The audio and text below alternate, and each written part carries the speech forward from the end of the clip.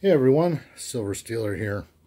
I just got back from another LCS trip number 93.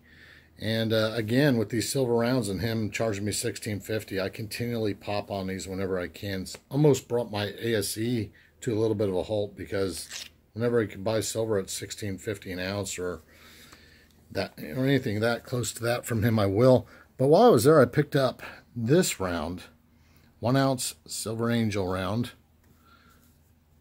It's a 2014 from the Pubjoy Mint, Europe's largest mint, private mint. And it even came in one of these little, it's got the little salt thing in there, and I just don't have room for that. I've sort of been unpackaging all my silver rounds and getting them out of their capsules, and before I do it, I like to get some good footage of it. So here's this one.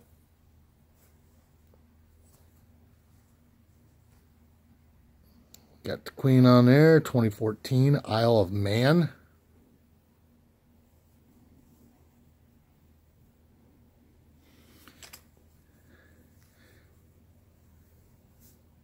There you go. Cool looking coin. I like it.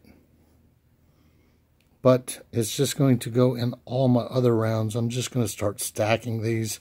I don't have the space to keep them in the capsules, nor do I want to.